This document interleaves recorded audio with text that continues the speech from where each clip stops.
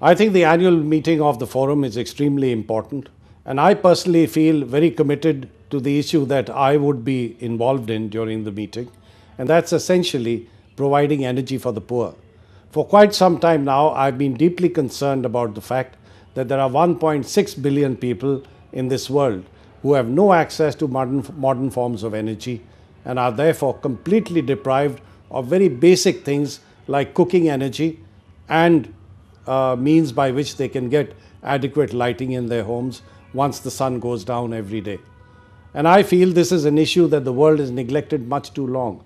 It is such an important part of meeting the MDGs that it's a tragedy that we have not really integrated the provision of energy in meeting the Millennium Development Goals.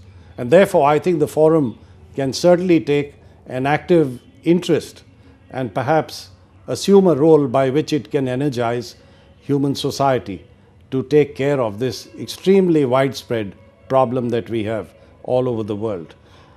I myself have personally, and the institute which I am responsible for, mounted a program called Lighting a Billion Lives, by which we are promoting the use of solar lanterns and solar torches to a lesser extent to ensure that this 1.6 billion people who have no access to modern energy can be taken care of, at least in terms of providing a means for lighting their homes once the sun goes down every evening.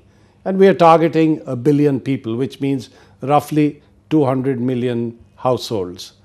And this is not going to be an expensive proposition. If we join hands, corporations, bilateral assistance organizations, multilateral organizations, and individuals who are well intentioned can work together, by which we really can light 1 billion lives. And I hope the forum will be able to play a useful role in that regard.